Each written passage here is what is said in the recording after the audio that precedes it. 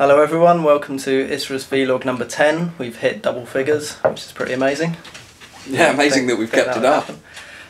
Today there's only me and Tom here. Brown's not here. He's in Rome again currently, so probably got a lot more sun than we've got here. Today what we're going to talk about is the Loudness War, or the Loudness Wars, which is a term that's been coined for the over-compression and dynamic squashing of audio in recent years.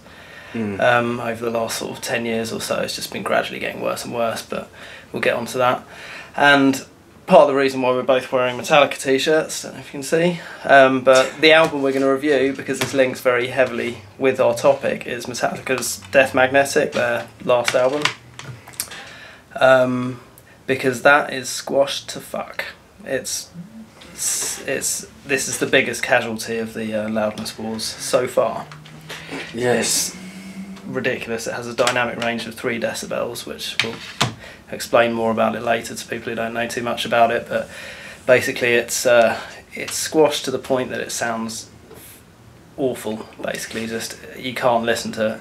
But yeah, so we're going to review that album after that glowing summary. After we talked a bit about the Loudness Wars and this whole dynamic range issue that's affecting music. Yeah. It's quite a technical subject, actually, the Loudness Wars and Yeah, over-compression. let's start with a basic summary of what it is. So if anyone out there doesn't actually know anything about it, or they've heard the term before, dynamic range, or they've heard about the Loudness War or over-compression, but they don't really know what it means, we can kind of start with a quick explanation of it. So do you want to do it, or shall I? I'll do it. Okay. So the first thing to understand is compression. So compression is a very important element of any mix, and basically it goes on multiple stages in the mix, and it's a very important element of mastering. So you have mixing, and then you have mastering that comes after the mixing, which is effectively just well, tends to be making things louder nowadays, but it's basically bringing the songs into an actual album.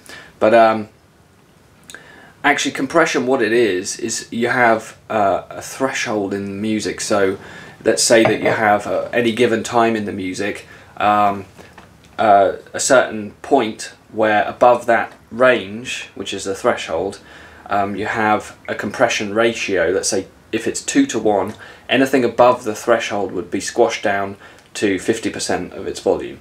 And then you have ratios that are going up, and you go up to a ratio of 10:1, which is what's called limiting, and that means that you're really squashing everything above a certain level in the dynamic range. Everything above there, you're squashing down to 10% of its original volume.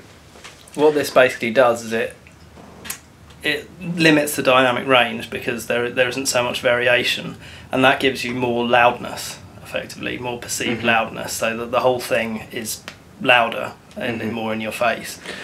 I think that, yeah, just the understanding of compression, so you got that.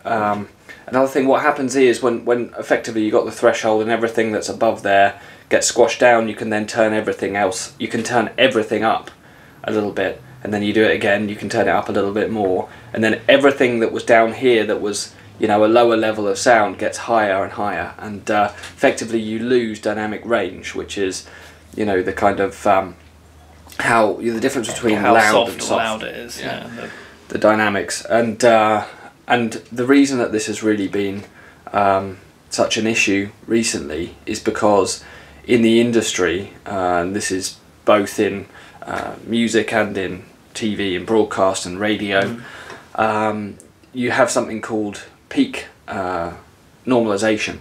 What that means is that the peak level has to be a certain point. So this is where the audio peaks, the highest dynamic level. Not sure how technical we want to get, so let's go really quickly on that. Like, if you're looking at peak levels, say you've got a song and its volume sort of over here, and it builds up, and there's a louder point here, and then it comes down. So that's your peak level. So that's the loudest level it would be broadcast through when it's being broadcast on the radio. That level would be 0. So everything else would be pretty quiet, kind of. comparatively.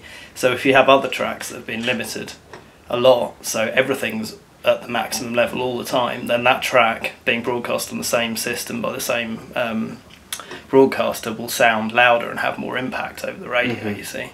Whereas if you actually listen to those songs and turn them up onto on a system to an appropriate level, so you'd have to have one track, the one that's been compressed and heavily squished, you'd have to turn that one down and match its level on the other one. They'd be at the same volume, but you'd have more dynamic range in the one that hasn't been crushed and killed, basically. So, you know, it's difficult for us to really go, we won't go too far into it, but effectively what it is the compression of the dynamic range in any audio. And a really good example of this, actually, for anyone who's watching this, is you may remember a time when TV programs were a certain level of volume, and then when the adverts came on, they'd be hugely louder. So effectively they would peak at the same level, so the loudest points in the TV program and the advert would be peaking at the same level, but the basically the dynamic range within the advert will be reduced to such a degree that everything is squashed up against that peak level, so it sounds louder. I think we've got the point across. We got the point across, and what that actually is. So, and there's basically side effects of this as well. You get kind of distortion, especially in the high end. Things sound kind of crunchy and crackly and crispy and basically shit.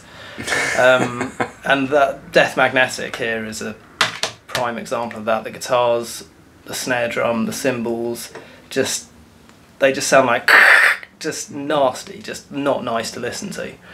It's clipping, basically. It's clipping, yeah. It's when the top of your sine wave, all sound is a sine wave, and when it's limited and cut off and it goes into a square wave at the top, that bit where it's clipped and peaked, that's just a nasty noise, basically. And when you brick wall limit something, compress it that hard, it becomes like when you look at the waveform, instead of seeing a kind of moving constantly, of changing, different, evolving wave line, you basically see a stick of rock, and that's when you know it's gone wrong. Yeah. So one really interesting thing that's going on in the industry, in music and as well in broadcast and radio and TV, is something called loudness normalisation. So we effectively, up until a certain point, and this Loudness Wars basically started around the 90s, some point in the 90s started to get worse and worse. With digital technology, really. It probably started earlier than that, really, but it's become prevalent. And the reason that it actually kind of took off, and the reason for it, is because people want their recordings to sound louder, to sound big. They want. So if it's played on the radio in a playlist, you're listening to some songs, and then suddenly, bang! There's this like really powerful sound, distorted, and it has that effect. It has that wow impact. But then over time, listening to it, and especially listening to the whole album, it's basically fatiguing to listen to. It loses detail, it loses clarity, and more importantly, it loses dynamics. So, like you listen to an old, really well produced old record like Led Zeppelin's 4th album, or and the dynamic range in that is huge. It goes so soft, like classical recordings as well. You get so much dynamics, and in kind of rock and pop, it's become all about impact and power, and just getting it to sound as loud as you can, having the same peak volume level. So everything gets squashed up, squashed and distorted, really distorted. Which is basically very unnatural, really. It's not the way music actually sounds. So the really interesting kind of development in this space is something called R128, which is a new loudness normalisation sort of initiative that's being adopted across all different platforms, radio, TV, everything, and is predicted to actually start to be built into playback devices. And the difference between that and peak normalisation is that with loudness normalisation, you take how loud the song is. Let's say, okay, basically there is a loudness calculation called RMS. Root mean squared. That's correct, which is basically the average loudness of the music over time. But it's also kind of altered to give greater sort of emphasis on certain frequency response, frequencies. But essentially, in its simplest form, it's more of taking an average. It's because like PMPO and RMS have been used in amplifier ratings for years. PMPO is peak mean peak output, and that's like the highest level it puts out, even if it's for a nanosecond, which is a very inaccurate way of rating the output of an amplifier. Whereas RMS is the root mean squared, which is basically an average calculation of its power. So it's a continuous thing, and this is the same sort of thing in terms of the output of the audio recording. So one way to look at the new changes in all the audio industries, the various ones, and radio is that things are going to be matched by loudness instead of peak. So effectively you've got Death Magnetic, which sounds really loud when it's played at the same volume level as something else like Led Zeppelin. Sounds way louder because it is loud. But if it's put through a system where it's analysed with to take an average, then basically it's just going to sound bad. Well, what happens is they turn it down. Yeah, they'll turn that down so that the RMS levels match. So it loses the impacts, and all you're left with is the detrimental effects of it. The distortion and lack of dynamic range. Yeah. So basically, the transients or the snare hits or anything that comes out and is actually a peak hit, something that should really stand out dynamically. That's the thing that's been compressed down. And in Led Zeppelin, if you had it playing at the same RMS level, normalized loudness level as this, you'd hear those transients coming through. It would be and sound louder. They would peak at a higher level, but it would be the same overall level. And this is a massive change, and it is really incredibly important for for everybody. And effectively, I sort of get the feeling that mastering engineers are really slow on the uptake of this, because it's like, well, Spotify's already normalized. Yeah. YouTube is normalising pretty much every playback. It's been a function in iTunes for years. You can normalise your entire library. But I wouldn't let iTunes do that to my library. Well, I think that the 128 thing, if they're implementing, if they do an industry-wide standard, which is what's happening effectively, and it's so good for music. Because people have got so used to this distorted sound, like with, pop, all pop records. Okay, dynamic range is basically, and not to get too technical again, but dynamic range is basically the difference between the peak level, which is going to be 0 dB or just under 0 dB, and the RMS level. So that's the average loudness and the peak, and the difference between those two is the dynamic range. Now, an album like Death Magnetic has 3 decibels of dynamic range. 3 dB, which is nothing. As close to pure pink noise as you're ever going to get in music, and hopefully we will ever get. Yeah. And I think that these are well, no, we won't talk too much about this album because we'll save that for later. But effectively, it's a huge change, this R128 and the loudness normalization, and it's such a huge benefit for everybody, because people got used to this when they hear that. And basically what happens when you limit and you compress really heavily and you clip, even if it's soft clipping to a certain degree, and you reduce that dynamic range, you lose impact in the music, you lose musicality, you lose all the expression and the dynamics and the playing. If I was playing a guitar and I had a really heavy compressor in the chain, and I was sort of doing something like finger picking, where you can have so much dynamic range, do really light to really, it's basically the same level is coming out at the end because the compressor's just squishing it all. So anything I'm playing loud is just being straight down to the level of the quietest things I'm playing. But there's one thing you gain with that. You gain distortion. You gain distortion. It is, in terms of just guitar and guitar distortion, which is, when the first distortion device came out, which was the Electro-Harmonix LPB1, which was the linear power booster. It basically just times the signal by however many magnitudes, and that was the first time that a distortion had ever actually been used. And it's, but all distortion is just increasing the gain again until it clips and clips and clips, and it basically just completely destroys the signal and just makes it go. And interestingly, with the guitar, for some really weird reason, it sounds awesome. So Yeah. it's really taken off. You know, it's just a standard sound now. But that Used is artistically, right? Yeah, yeah. But it is an effect. You know, but you don't want to do that to a 2-channel stereo mixed. To me, doing that of multiple channels. To me, doing that is the opposite of mastering. Oh, yeah. If you think of a mastering engineer, the worst thing they could possibly do, yeah, in my opinion, is that. Yeah. It's just completely distort everything and make and reduce the dynamic range. I mean, that is the worst possible thing that you can think of, and really it's something that we've gone through from the early 90s until now, and now we're really heading away from it. We've got, you know, chart toppers that have a dynamic range of 10 dB, which is where we really need to be at, and that's, or even more, you need to be at 12 13, dB, yeah, that kind of thing. And that's where, you know, albums that sound really great in the 80s and 90s. On your stereo, you just have to turn them up a bit. Yeah, and this is another thing that I think is worth covering, that it is actually completely separate from level.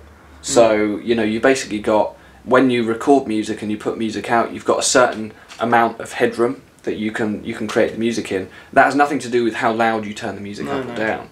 They're two different, completely separate things. So when people hear Loudness Wars, yeah, well, I can just turn that up, you know. Yeah, it's a very different thing. It's very different, and effectively what Loudness, or what the current state of the Loudness Wars has given rise to, is very distorted masters that are an industry standard. You got band managers, you got record labels, and artists themselves saying, "I want it to just kick, yeah, I want it as loud as everything, or louder." Yeah, that's it. I to be honest, I don't think mastering engineers are really to blame totally. I think it's something that when they're sending their masters off for, you know, to be reviewed, they're like, no, it's not loud enough, you know. So they've been forced to push it by labels or artists, but people are kind of getting wise to all this now and realising, like Stephen Wilson from Porcupine Tree and his own solo stuff, great British musician, done everything he does is awesome. Well, pretty much. Yeah, kind of. I guess so. Yeah. He's mixed a lot. He mixes most of Opeth's albums seemingly recently. Like he mixed, the first one he did was Blackwater Park, and then he mixed Deliverance Damnation. He's mixed Heritage and their most recent one, which the name escapes me now, but it's a very good album. What's it called? I don't bloody know. I can't remember. It's a really good album though. And his most recent album, I think it's got a dynamic range of about 12 or 13. That's right. And he's doing it intentionally. It's like, yeah, this Hand Cannot Erase. Yeah. It's Stephen Wilson's third solo Sounds album. great. Sounds amazing. Sounds awesome. It sounds really, incredible. really good. I mean, that's an album, and the thing is that the effects of the Loudness Wars are really, it's kind of, in a way, for people who aren't real connoisseurs and have high quality headphones and all that kind of stuff, it's almost like a notice if you're using those white headphones you get with your iPhone. You should basically shoot yourself now. Well, yeah. But it's not. I've got some of them. Yeah, I've got some of them. I got them with my iPod. I used them once. My lead broke on my inner monitors, and I was getting the tube to work one day, and they were the only other headphones I had, like little earbuds. And I put them in, and I started listening to something, and I literally didn't want to listen to music because it sounded so bad. Well, but the thing is, so many people listen on really bad quality equipment, so it's not really so. You know, the thing is that it's like it will be a subconscious thing. You just absorb all this distortion, and there's scientific studies that prove that kind of distortion is actually stressful. That kind of clipping distortion repeatedly over time. It's stressful to listen to. It's not a pleasant experience. Yeah. And you know, it's a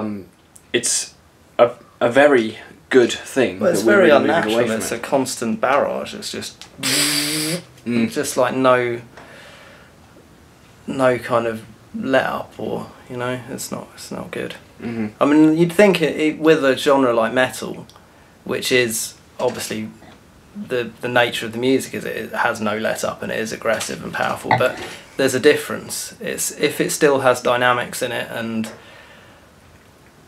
there's kind of movement and fluctuation, you don't have that kind of issue. It's not to do with this is the kind of the distinction we're trying to make. It's not to do with the actual music and the recording that's been done. It's the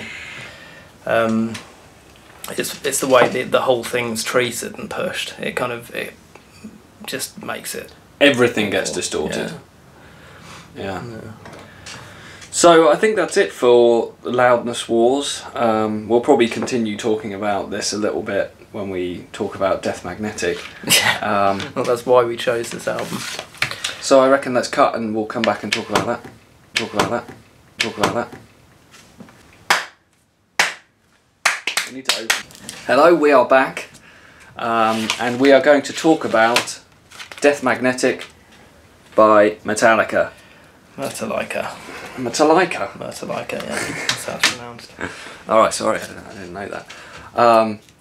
So, we obviously chose this album because it is very much, goes very much hand in hand with the Loudness Wars discussion, because these guys, and this album is the biggest victim of the Loudness Wars. This is the victim, If you want to hear the results of the Loudness Wars, get this album and have a listen to it, and listen to the distortion, and listen to how it sounds in general compared to some other recordings, pretty much any other recording ever done.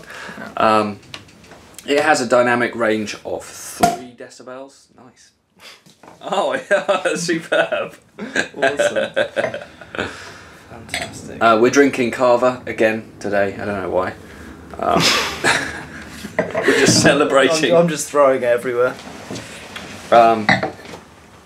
So, Death Magnetic.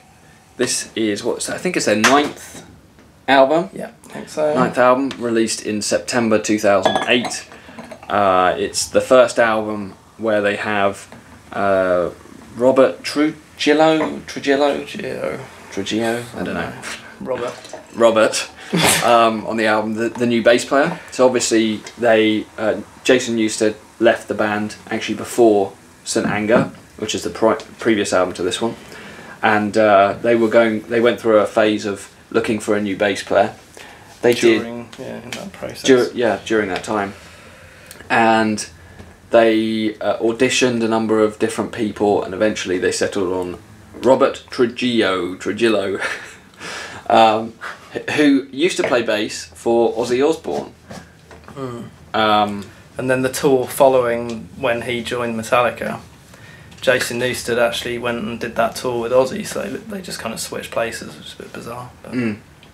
But yeah, watch Some Kind of Monster. That was recorded at that period. Yeah, it's a great rock documentary. Yeah, it's really interesting. Really good sweaters. Oh yeah, Great sweaters. Cardigans. Yeah, emotional breakdowns. Yeah, that was messed up, isn't it? Yeah. That's what can happen. That's good. So yeah, check that out. It's the first album that's produced by someone other than Bob Rock for I think since the Black Album. Like 91. I don't even know how many. I think it was 91. Yeah. I don't know. So it was actually produced by Rick Rubin, who is a very well known producer. We won't go into his credits because you can go and check out what he's done. One thing I will say about him though is he's very different to a lot of producers. He's a total hands-off producer. He's basically a kind of artistic. He never touches the mixing desk. He kind of just gives opinions and stuff. So he's not a kind of techie producer. He's a very different style. Interesting. But, And you know, the thing is that they work so well with Bob Rock.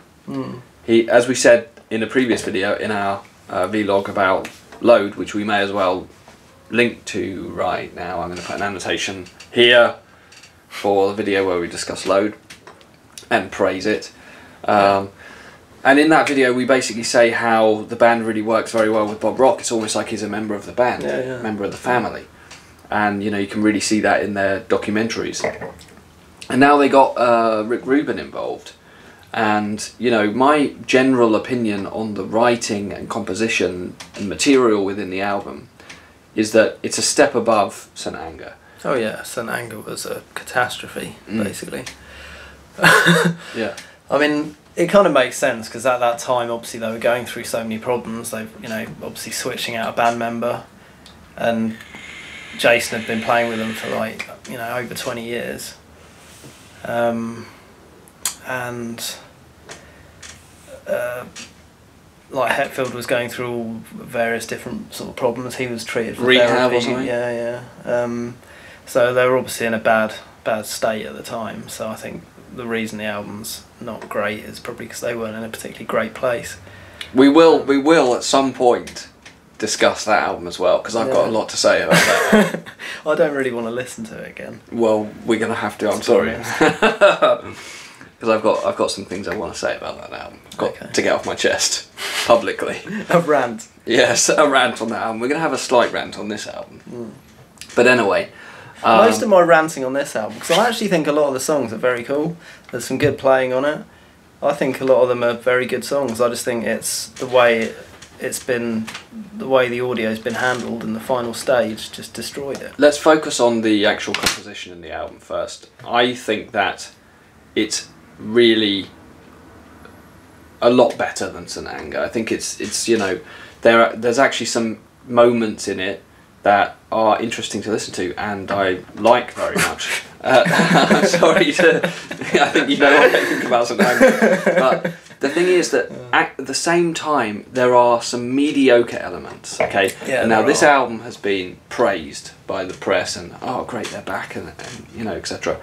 In my opinion, a lot of it is pretty mediocre material. Yeah, the riffs, they don't really move me that much. It's just rehashing stuff, and certainly there's some good stuff. Like my favourite tracks on here are Broken, Beaten, Scarred, Cyanide, The Unforgiven 3 is pretty good.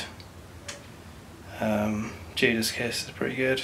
Actually, because some of the kind of softer ones, and this is what's a real shame about the mastering of this, it's like The Unforgiven 3 and All Nightmare Long are quite subdued. In points, you know, they have these quite mellow parts, and they get lost. The album in general is quite aggressive. It's very aggressive. It's I think they were trying fast-paced. I think they obviously knew the backlash they got with St. Anger, and they realised that, you know, they basically, it's the first album they ever released pretty much that wasn't received well. Really, I mean, it sold a lot because whenever a band like as huge as Metallica releases an album, everyone that knows or likes Metallica goes and buys it immediately. So it goes to #1 all around the world immediately in every country. They're just established in that way. But then late afterwards, you know, I think that's the first time they've had the a real kind of fan sort of bad reaction, I suppose. I mean, because they kind of had it a little with Load and Reload, but it's not. It wasn't. It was people just saying they didn't like it because it was different, but St. Anger was different. It was just shit, you know. I mean, it was really crap. Well, you know, the thing about it, what I think is that a lot of the critical acclaim that they got on this album is because it's aggressive and fast, and the drumming is kind of full on in a way for them, definitely. And to me, I think that just playing in that way doesn't actually make it heavy.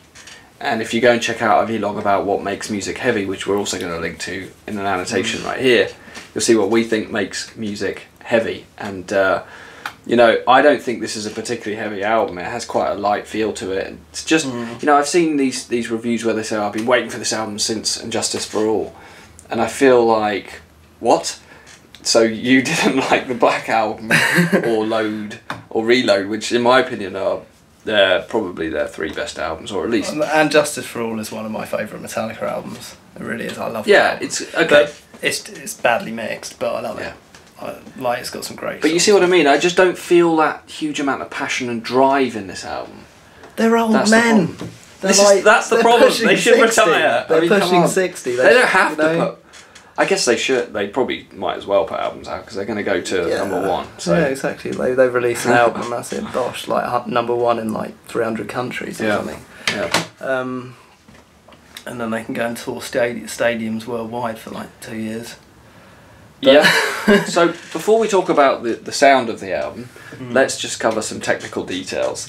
So it was mixed by a guy called Greg Fiedelman. Well, he didn't just mix it, he was the guy who actually recorded it, so he was the engineer. And he, I've seen videos from the time when they were doing this. They put a lot out on their website, actually. They had little snippets they put out every day. I think they did it, Mm-hmm. and yeah, it was just him basically in the studio with whoever was recording at that particular time. And he had sort of other engineers working with him. Mm. But yeah, so him, Fiedelman or whatever his name is, that I would never remember. Greg Fiddleman. Yeah. And it was also mixed by Andrew Sheps, and I reckon Andrew Sheps did most of the mixing. Andrew Sheps, in my opinion, is a genius. I'm not going to say too much more about him, but basically he's the man, as far as I'm concerned. Another mix engineer that I kind of And have a lot of respect the guy for. who fucked it up was? Well, the mastering engineer is a guy called Ted Jensen. Yeah. Ted Jensen, though, He's this is actually a nice done a lot segue. of very, very good stuff. Yeah, and he's worked on a lot of good stuff, but he's also worked on a lot of stuff that's been really crushed in the mastering process, compression-wise, like American Idiot by Green Day, which still sounds pretty damn good, and a number of others.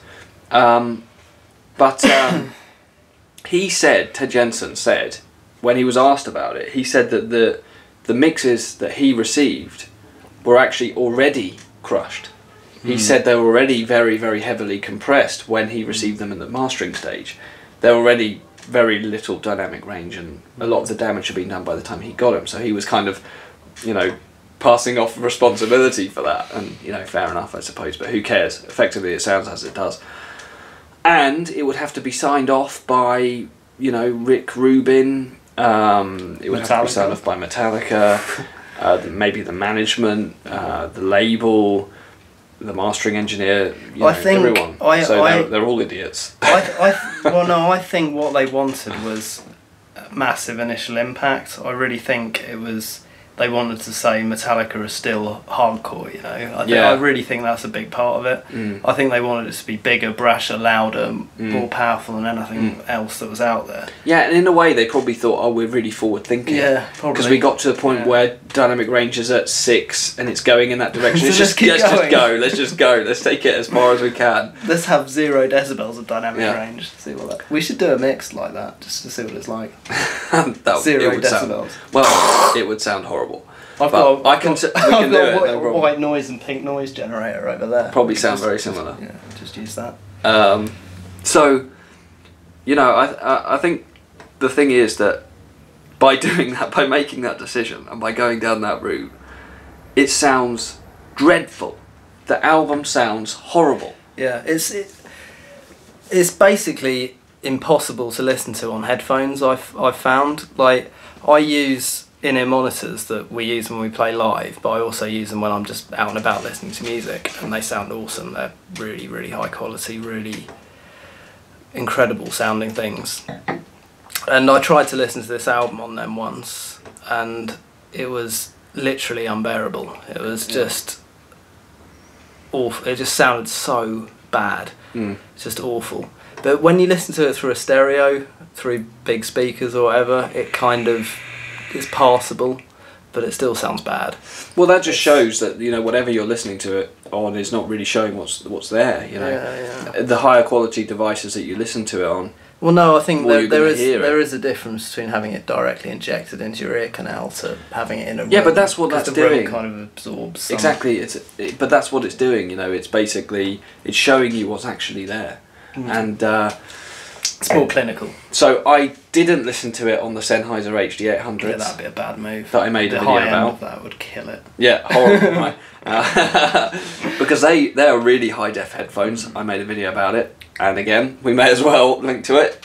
Watch this video if you want to learn about Sennheiser HD800s. But basically, I listened to it on slightly lower grade, but still studio quality, high def headphone. You use the AKGs? Yeah. No, the Audio Technica M50X. And I got halfway through the album and I gave up because it was just, I could not bear it. I couldn't bear it. The sound sounds like someone's recorded a snare drum, and then at the same time they've synced a sample of someone scrunching, like a plastic bag. It's horrible. I sent Tom a message when we were talking about discussing this, and I said it basically sounds like someone's got a crisp packet and they're just like crunching it in your ear, and that's just going on the whole time. It's just like Yes, It's fucking awful. It's a really and it does nasty stress you out. experience. It's a horrible. Yeah, it's I did get through the album, but I had to switch to speakers. You know, for I actually really look for mixes and you know, music that is well recorded, well mixed, and well produced and well mastered. That's a big part of, you know, what I listen for when I'm listening to music, be it whatever genre, you know. And when I listened to this, immediately I felt like, what the hell? There's no, you know, the bass has lost all its power completely, sounds non-existent almost. The guitars sound really weird in their mid-front. The drums really, are awful. Whenever he does a fill on the snare, it's so abrasive. But the snare all the time, the backbeat snare, the Lars Ulrich backbeat snare, it's ruined. And how these guys who are professional individuals, how the mastering engineer, Andrew Sheps, how all of these guys, how they all got together and went, yep, that's good, that's what we want, perfect. When they're listening to the worst what's wrong with them? I don't understand it. Something I heard, I've never checked this because I'm not a gamer, but the game Guitar Hero, they use some tracks off this. I don't know which ones, I've never played Guitar Hero. But apparently for Guitar Hero they have to take the individual stems of stuff, so they'll have guitars on their own, so this is the pre-mastering stage, and apparently the mix in Guitar Hero sounds better than this because it hasn't gone through the mastering stage basically. That's totally unsubstantiated from me because I've never played it or heard it, but I've heard that from quite a few people.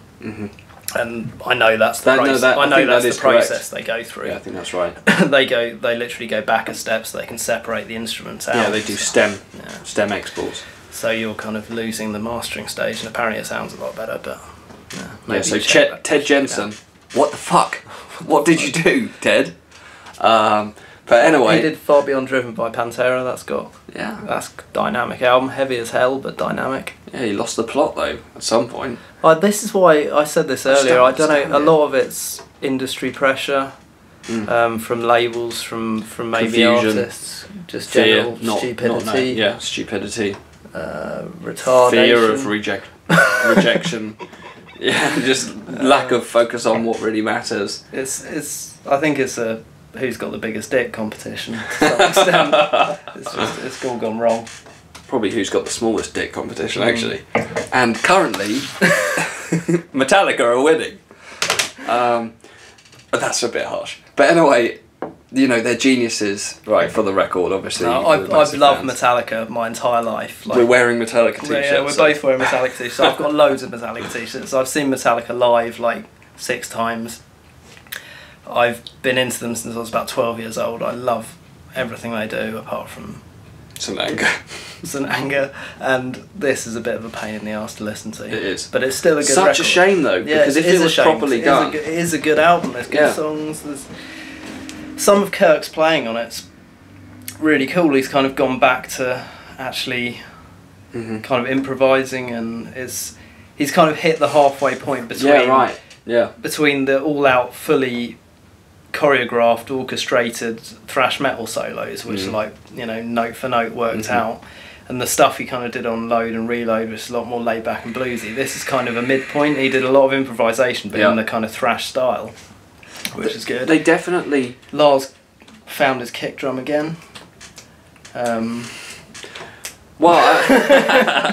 You know, full respect to Lars for the drumming on this album. I really... Yeah, there's some seriously good drumming on it. It just sounds shit. Cause I just find it so difficult to listen to. You know, it's just like someone's ruined the product. But I've heard some of these songs live. I saw them at Glastonbury last year. And they sounded fucking good. You know, live, played properly. Yeah, it rocked. Yeah, and it's a good album. You know, actually, okay, right. Now, I'm gonna lay it on the line here. I'm gonna say out of 10, if the album was properly, you know, in terms of composition, if it was properly done, out of 10, I would give it a 6, 5 to 6. But in its current package, okay, I would give it a 1 to 2 because I just cannot bear it. And that's my own personal opinion. It's a real shame. It's one of those albums. I mean, for me, when I listen to music, I tend to listen to albums. I don't sort of listen to individual songs. Yeah, me too. But this is one of those things that I just listen to a song of. It's all you can bear. Yeah, which is it's kind of a product of the failure. I don't know, it's Master it's fail. a shame. Master Great fail. artwork, by the way.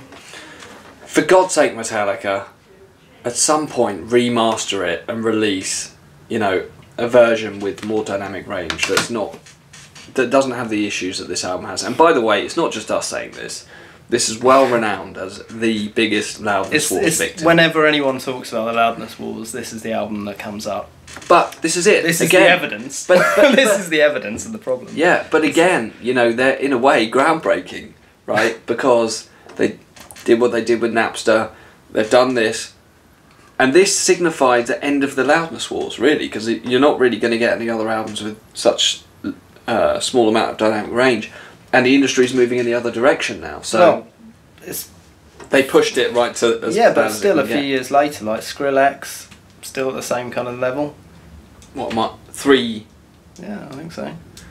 I don't know. It's that's the worst I've ever come across personally. But I haven't. I mean, I don't know. There may be other albums. There probably are, especially in electronic music. I think it's probably less noticeable. Yeah, they push it further. Yeah, they can. But, because the instruments and the whatever's there originally. Everything is it doesn't have so much dynamic range when you've got synths playing at a constant level. So that's our opinion on Death Magnetic by Metallica. Now let's just talk a little bit about sort of band updates that we've got. Band updates. Just done a few edits on the website. Still awaiting delivery of the CDs, which should be here within about a week or a week and a half from now. Hopefully, yeah. And then we should be releasing the album. Are we going to talk about the dynamic range of our album? Okay. Okay. So we've done some analysis. Yep. Obviously, it was mastered at Dugout Productions in Uppsala, Sweden, by Daniel Bergstrand and his friend, who I think is a guy called George, who's effectively a studio assistant. Yeah. And we originally, when we came to mastering the album, we obviously had some preferences because we know a fair amount about this topic. So we really wanted our album to be listenable and effective, an R128. I'm having a really bad day. So we wanted our album to have a lot of dynamic range, a la Steve Wilson, and so that's what we said. We wanted it to not be squashed, and we didn't want to be Loudness Wars victims. Now, the masters that we've received of the album are what you would call industry standard loudness. It's more pushed than we would have liked, to be honest. It still sounds good. There's not nasty artifacts, distortion artifacts. It actually sounds good, but it's definitely a harder push than we would have liked. So we have a dynamic range of 6 decibels, which is twice as much as that album. It's still pretty. It's reasonable. Damn loud. It's like it's pretty loud. It's pretty pushy. Pretty pushed. Pretty squashed. Yeah. But it still actually sounds decent. Yeah, it's actually better, definitely better mastered than that. Oh yeah, it's a lot better mastered. Better mastered than it. The thing is that I think a certain amount of it is just the fact that we have so much that doesn't have a huge amount of dynamic variation. We have a lot of distorted guitar, and inevitably you're going to end up with a limited dynamic range anyway. It's basically, is it the same as Californication by Chili Peppers? Yeah, same dynamic ranges. Same dynamic range as that. Yeah. Although our music starts out heavier, so in a way they've lost more dynamics than we have. Yes, that makes sense. That makes sense. It does. So yeah, it sounds very, very good.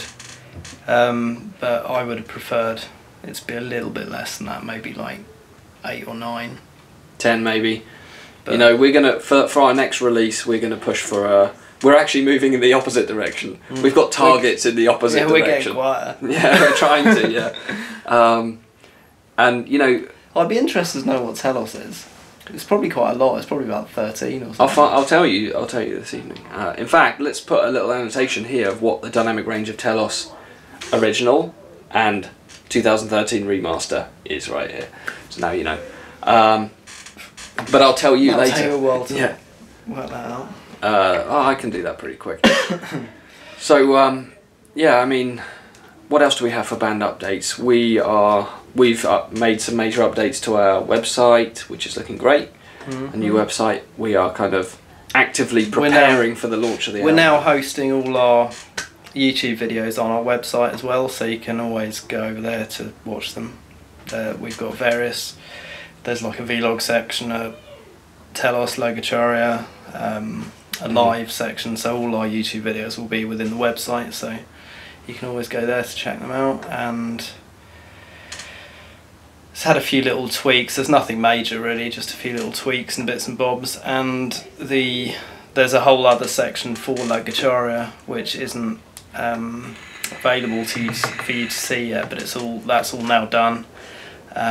So when we release the album, there's going to be a whole load of information, loads of photographs while we're recording, all the lyrics, loads of other bits and bobs, all the artwork. We're really proud of the website. We're really happy with it. It's a hell of a lot of work to do that. A lot of work. A hell of a lot of work to do that. And you know, and effectively, it's exactly what I envisioned, but couldn't actually create. So yeah, no, thanks for doing that. Yeah. Well, you're very lucky though. I obviously have a similar mind to you, then, aren't you? Yeah. Well, I gave you some fake instructions. Yeah, we need a website. It has to be good. It has to be good. Really good website. Yeah. Okay. Okay. Bye. See you in 6 months. Right. Yeah. So yeah, we're really looking forward to the CDs arriving and putting them on sale. Album launch is going to be on the 15th of May. We've got now actually massive news, which we didn't mention. What's that? We have the album sampler live. Oh yeah. 3 free tracks. It's just been out for 3 days, so I'd kind of forgotten about it. Yeah, three tracks. The first 3 tracks from the album.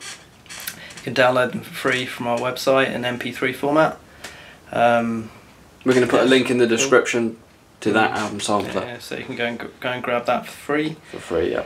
Yeah, there's going to be another music video to follow the Logos music video of a track called Gaia, which is the 3rd track on the album, which is also in this sampler. Hopefully that'll be out in June, but I'm basically in a big world of editing hell at the moment, editing it together, because it's a much more complex artistic kind of video than the Logos one, which was just, you know, us playing in the studio while we were tracking, so it was a much simpler video. This one's a bit more involved, so we're hoping to have it by the 1st of June. That's the aim. Hopefully. Yeah. Equally at the same time, I'm kind of I'm working on the press releases and sending things to press contacts and bloggers and reviewers. We actually came across, and I want to give a shout out to, let's do both of them. Let's do both of the guys that we've been talking to. Yeah, well, there's Wouter, who's has a radio show from Holland, but it's actually it's broadcast in New Jersey in the States, called The Dutch Treat, which is a show about European prog bands basically. So he's going to be playing a few of our tracks. I can't remember the dates now. We'll say this in another blog, because it's a way away. Yeah, it's in June, but we're going to be his band of the week in June. I think it's the 2nd and the 10th or something. That's cool.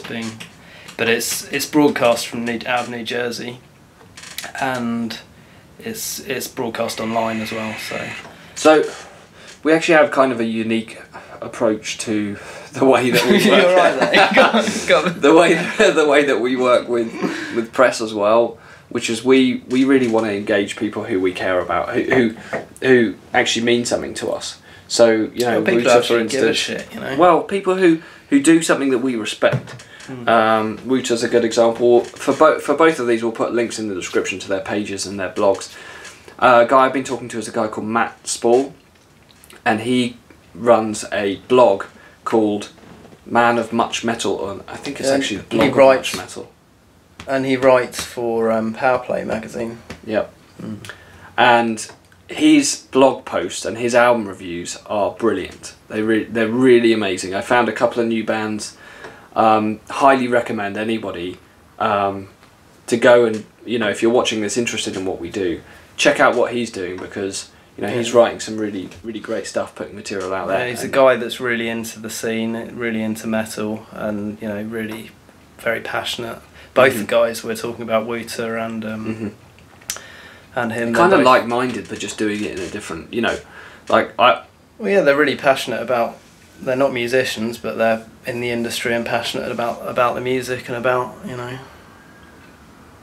So instead of doing mass send outs to press, that's what we prefer to do, which is really find the outlets and the people that we think are high quality, instead of just here's a load of spam, you know, that you can copy and paste and put on your blog or whatever. We're much more about finding people whose opinions we respect and having them. So it is quality over quantity. So go check out the description for links to their sites and Matt's blog. And I think that is it for today. That's it. Number 10. Number 10. Number 10 done. Yeah. So thanks for watching. Actually, thanks very much for watching. And if you're not subscribed, subscribe to the channel. And there'll be another video in about a week's time from now. Oh well, yeah. We're going to start doing a lot more gear review, well not reviews, but gear related and equipment and techie kind of stuff. Because me and Tom are both utter gear junkie tech heads. Geeks. Yeah, total geeks. So we know a lot about all this kind of music tech stuff, so we're going to start putting out a lot more videos that are geared around specific products or... Geared around gear. Geared around gear, yeah. Gear. Yeah. Alright, so this is Isurus with a table covered in kava, and we will see you in a week. Thanks for watching, bye.